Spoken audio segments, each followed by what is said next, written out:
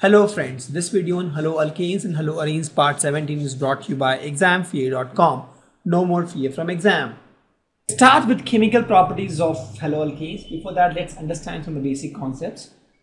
See, the bond strength of CF is max and CI is least. Why? Because this is fluorine is this much size, fluorine is little bigger, bromine is all the more big, iodine is all the more bigger. As you go down the group, size increase. So this bond strength is weak. That means this is more reactive.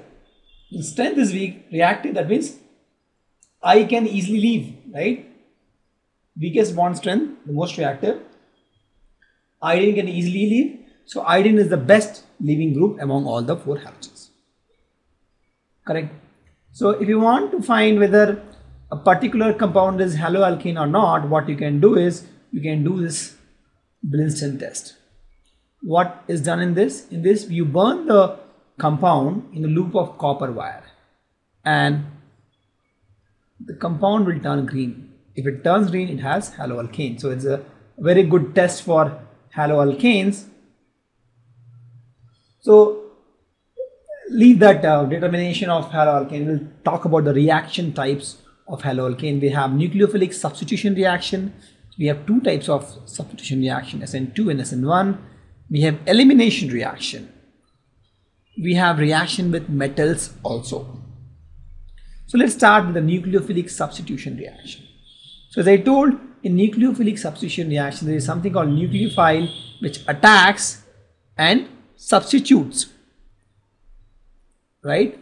Anything, maybe mostly halogens in the reactant, and the reactant is normally haloalkane. So haloalkane will have something called X, that is halogen. So nucleophile will come, attack this and remove this X and replace it. Why? Because this haloalkane will have slightly negative charge and this carbon will have slightly positive charge. Correct? Because of the high electronegativity of halogens. This is the typical example. I have a nucleophile. I have a CX bond. This X has slightly negative charge, carbon has slightly positive charge. This nucleophile will come and attack this carbon and this X will come out. And this will form a bond with carbon. This is a typical nucleophilic substitution reaction because you are substituting a halogen with a nucleophile. Right? And why it is called nucleophilic? As I told, the attack is initiated by a nucleophile. It is a nucleophile which initiates the attack. And the leaving group is halide ion. This is a halide ion. Correct. So we'll see this chart. It is we have RX, haloalkane,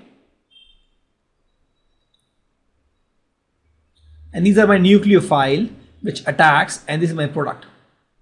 This is my product, and these are my nucleophile for nucleophilic substitution reaction. So OH minus we generally get from NaOH or KOH, that is the source of NaOH. H2O is water. RO minus generally we get from NaOR dash.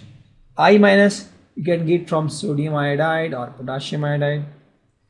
NH3 you will directly get, RNH2 you directly can get. Cn minus you can get from KCN.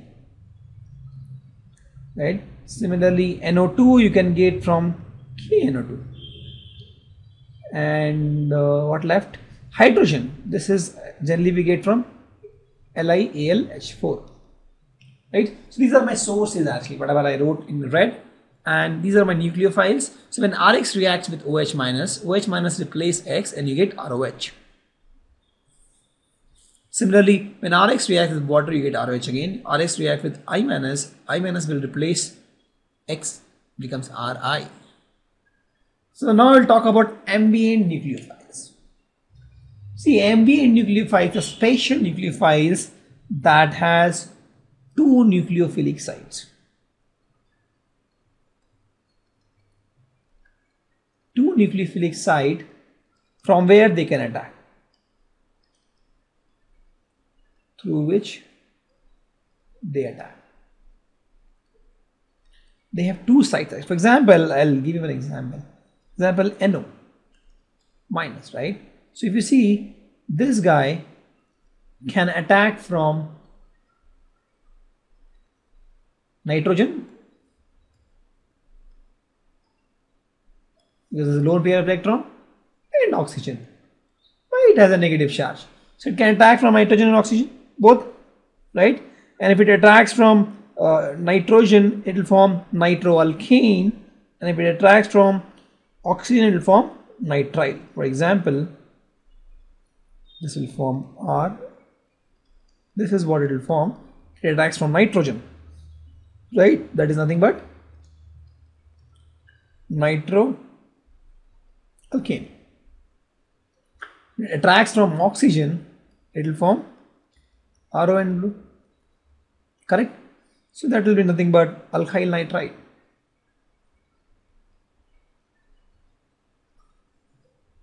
So they can attack from two sides. Another example can be, I have CN minus, right? So if you draw the resonating structure of this, it is nothing but CN minus. So this can attack from both sides. It can attack from carbon, it can attack from nitrogen as well, right? So ambient nucleophiles are the one which has two centers for two nucleophilic sites, and they can attack from either of the sides. Let's take one example on ambient nucleophiles. The question says that haloalkanes react with KCN to form alkyl cyanides as a main product, but AgCN forms isocyanides as the chief product. Explain. So let me write the reaction first. It says that I have some haloalkane Rx. When it reacts with KCN, it forms alkyl cyanide, that is RCN. But the same Rx, when it reacts with AgCN, it forms RNC. Why?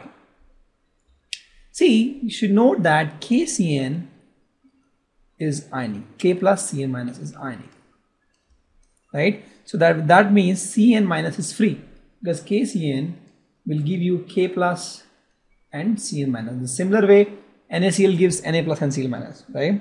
So now attack takes place through carbon. Why? Attack is from carbon. Why? Because carbon-carbon bond is strong, right? Carbon-carbon bond is more stable. But in case of AgCN, right, it is not having liberty to form Ag plus and Cn minus. Why? Because it is covalent. It is covalent. There is no liberty. That means this carbon is not free to attack. Since carbon is not free to attack, nitrogen attacks, right? Because nitrogen is free to donate the lone pair, and thus you get isocyanide. Hope you understand, right? In AgCN, this is covalent, so my carbon is not free to attack, so nitrogen attacks and forms isocyanide. In case of KCN, it's ionic, so Cn is free to attack, carbon is free to attack, so it attacks from carbon, and carbon-carbon bond is also strong, so it adds to the effect and it forms alkyl cyanides. Thank you. Visit examfear.com to watch free educational videos, try free online tests, get the best quality study materials, study from the best tutors and mentors, and much more. Thanks once again.